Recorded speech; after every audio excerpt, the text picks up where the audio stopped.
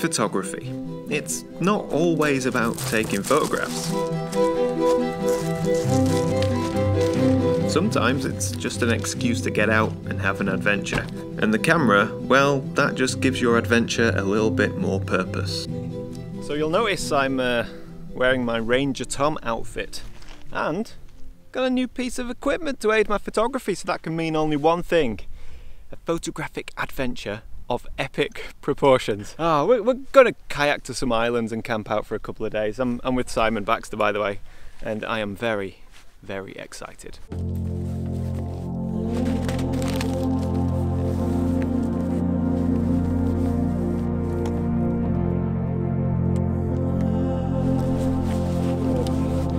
Safety first, every time.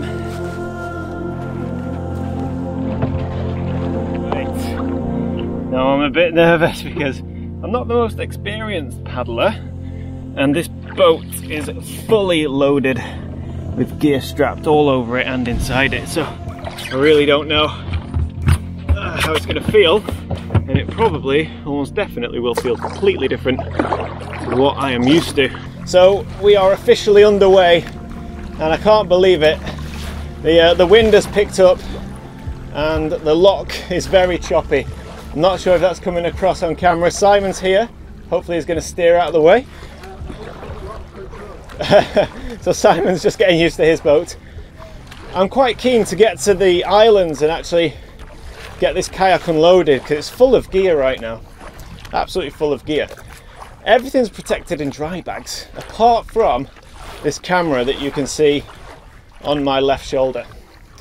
So yeah, that's the risk I'm taking to to make these videos. Anyway, it'll be far easier for me to get organised and get filming once we get this kayak unloaded and get camp set up. So that's the plan: get to the islands, get out of these rough waters, and see if we can find a nice campsite for the evening, or for the next 2 evenings really.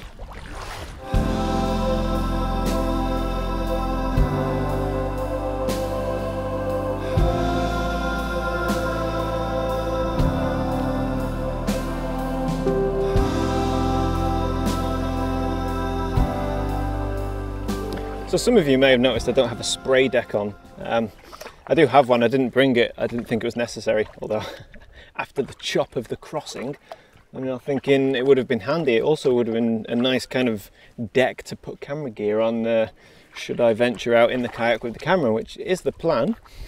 But yeah, man, this is so nice. I love photography, like full stop.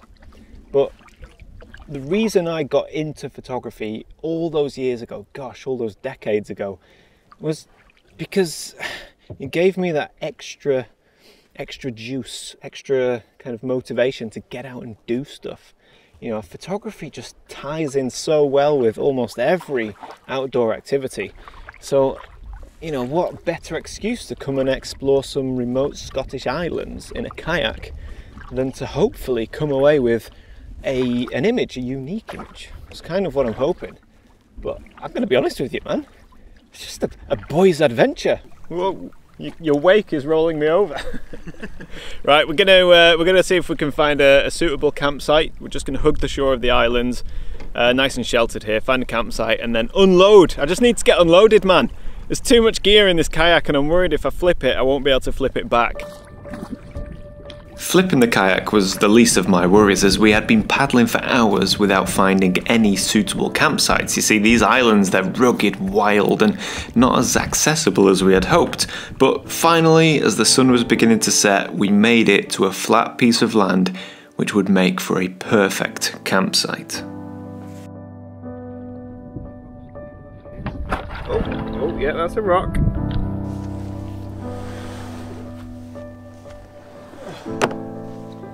Okay, it's been a long, hard-fought battle, but we have made it to camp.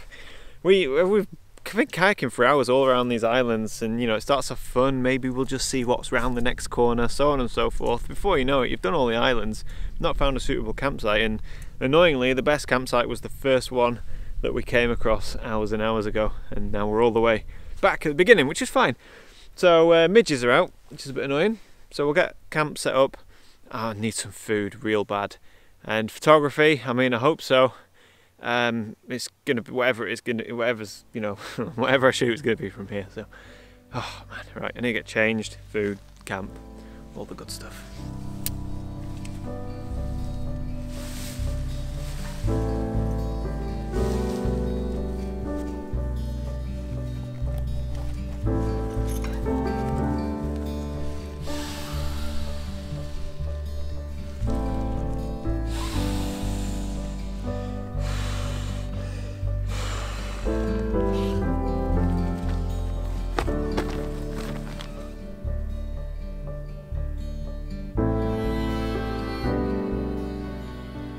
So we finally got camp set up now. It's a beautiful spot, a great campsite, apart from the midges, you know, it's a great campsite, just this peninsula, this one piece of flat grass amongst all of the hilly, rocky landscape that are these islands, or that make up these islands. Anyway, that is camp done. So in here is some dry clothes, and I'm gonna get changed in that tent, because not only am I getting eaten alive by midges, I've got a wet, you know, I'm wet, and not very comfortable. So change of clothes, get some food on. Oh, maybe just take 5 minutes to sit down and relax. So oh, how are the inside of my top?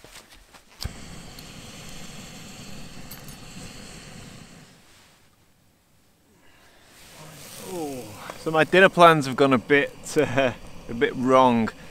Originally I was going to have a fire and cook over the fire, but when we arrived here I saw that there was a fire ban, so yeah, no fires on the island. So I've got my jet boil. My jet boil does not work with my 𝐓𝐴 pan, because the jet boil is all or nothing. There's no simmer control, it's just full beans, full heat, so anything just burns. And as well as that, if I put the pan on top of the jet boil, it snuffs out the flame. I've kind of built this contraption with a couple of rocks, which not only stops the flame being snuffed out, but it also allows the frying pan to sit a little bit higher so the food doesn't get burnt. But if all goes well, we're going to have lamb steaks with broccoli and peppercorn sauce. Yeah, it's going to be interesting to see if we can actually make this work. I'm not entirely convinced. Let these rest for a little bit. Can you see me? I've got a head net on anyway, it doesn't matter, does it? Woo! Hot.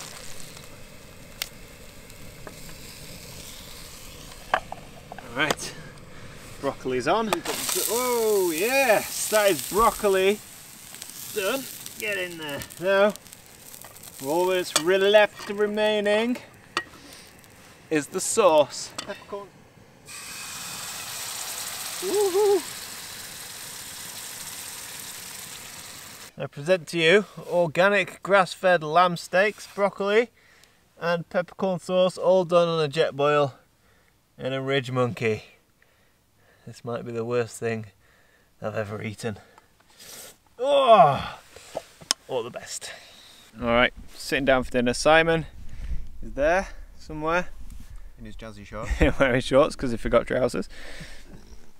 And I am about to tuck into lamb, peppercorn sauce and broccoli with a sprinkling of midges. Oh, that looks good, that's cooked. Mmm. That's a meal. That is a jet boil 𝐓𝐴 meal. I'm sorry, I'm distracted by the midge. Intolerable. Oh, out, over and out.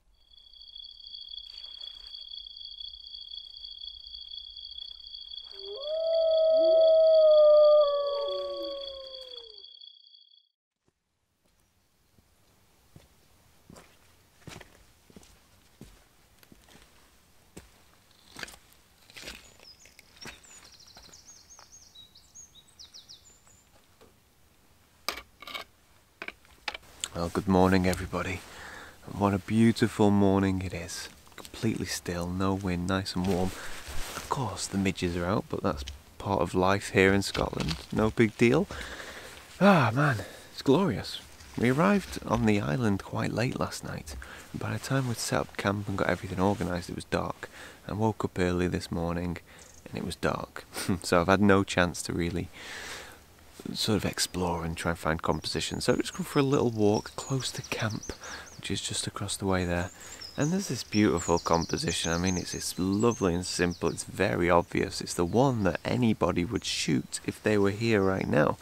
And it's this nice panoramic of these Scots pines with 𝐓𝐡𝐞, which is a Scottish mountain, in between the pines. And it's just all reflected beautifully in this water. You know, I just want something to get the ball rolling. And this is as good a shot as any, so I'm going for a 16:9 framing or aspect ratio. And we'll start the day with a nice, simple, yet pleasing shot.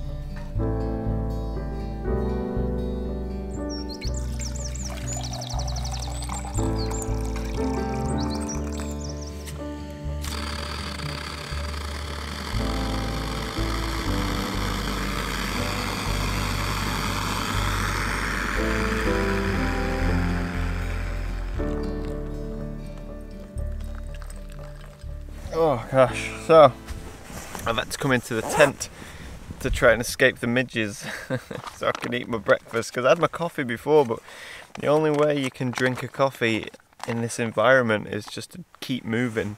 Just walk, drink, so as soon as you stop you get swarmed. So I'm in the tent now, man. It's hot, it's humid, and naively I thought there would be no midges in the tent, but they're on my clothes. So when I get in the tent, it's just a midge fest in here. But it's nowhere near as bad as outside, so there is that. You can see the camera. You're starting to steam up there. It's like a bit of a sauna in here, and the sun's not even out yet. So I think the only way to escape the midges is to get out on the kayak and get into the open water. So I'll have my breakfast, and then I think that will be the next thing to do. Have a paddle around, maybe see if we can find a composition from the kayak. That would be nice. Get me away from land.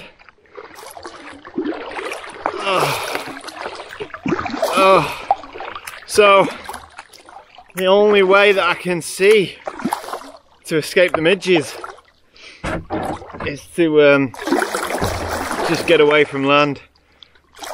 That's what I'm doing. I'll just happily go and paddle out, sit in the open water. Oh, just for a bit of respite. I don't know how far I need to go though, they're still on me. Oh, I can feel them biting. Oh yeah, come on.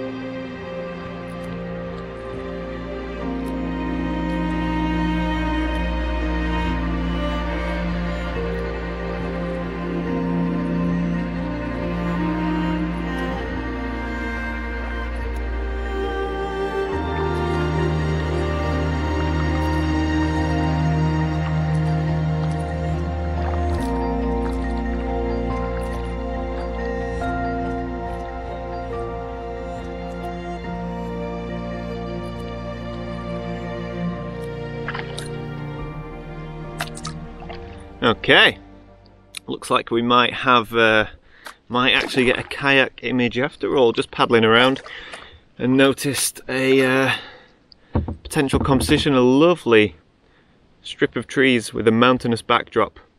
And I'm looking at it and I'm thinking it's got to be a pano,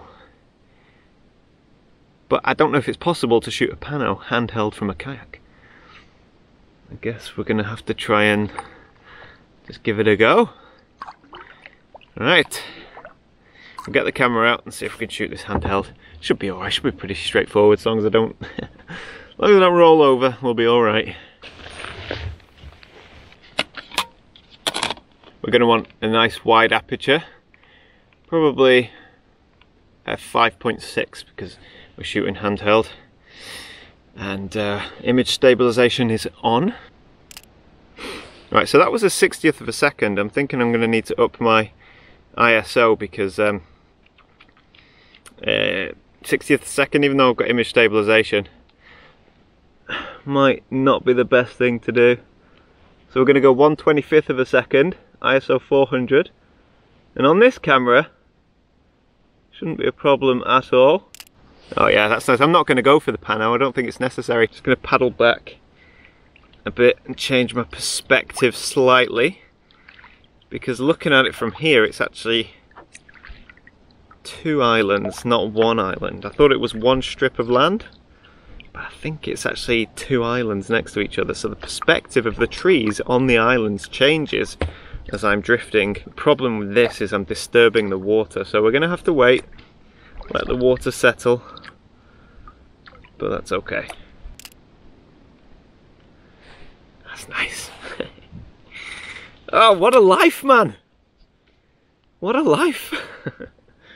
I whinge a lot on this channel.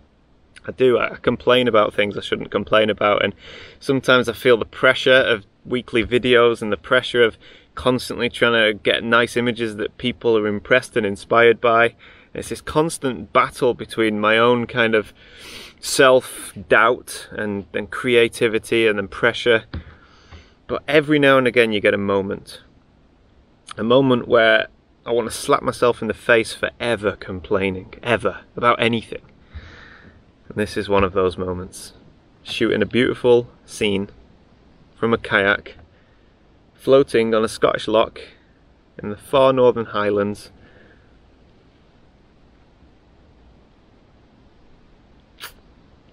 Yeah. I need to pinch myself, wake up, get a real job.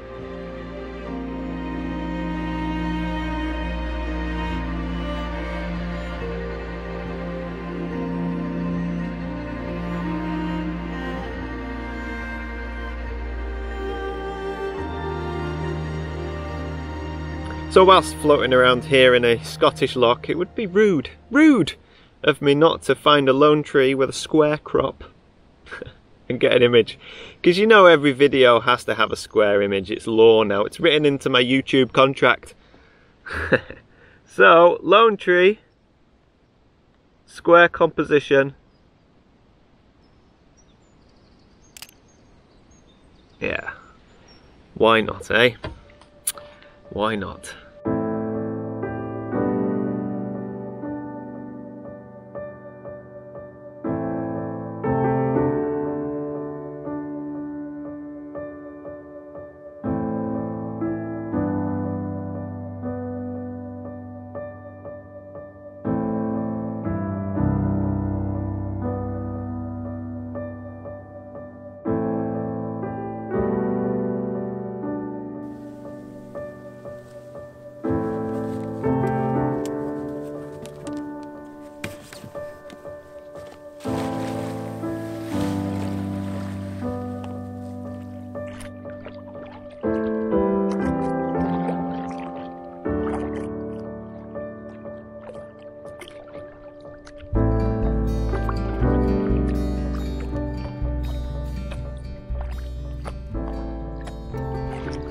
So we're now leaving the mainland, we've packed up camp and we're paddling across this beautiful water that can only be described as glass. It's fantastic. And I'll take this opportunity to heavily and aggressively plug my calendar, my 2022 calendar. I've only printed 1 run, a relatively small number, smaller than I did last year, because I just want them to sell, which sounds like I'm some sort of capitalist Wolf of Wall Street. But basically I want them all shifted in a relatively short space of time, because it's quite disruptive having to pack and send calendars, you know, 3-4 times a week, all the way. Don't do it, Simon. You... he was going to crash into me. He doesn't like me selling stuff on my channel. So I'll not tell you about my my dislike of packing calendars every day until Christmas, but they are available to purchase, and if you order one between now and Friday, 6 PM UK time Friday, so that's what, 48 hours, I'll sign them, all the orders between now and 6 PM on Friday. I'll hand sign, because I know some people like that. So there you go, calendars available, link in the description below. I hope you've enjoyed the video. Subscribe, like, comment if you have anything to say. Please, no criticism of my paddling skills. This is a relatively new hobby for me, so there we go. Right, I'm waffling, so we're going to head off. Until next time, thanks for watching, bye for now.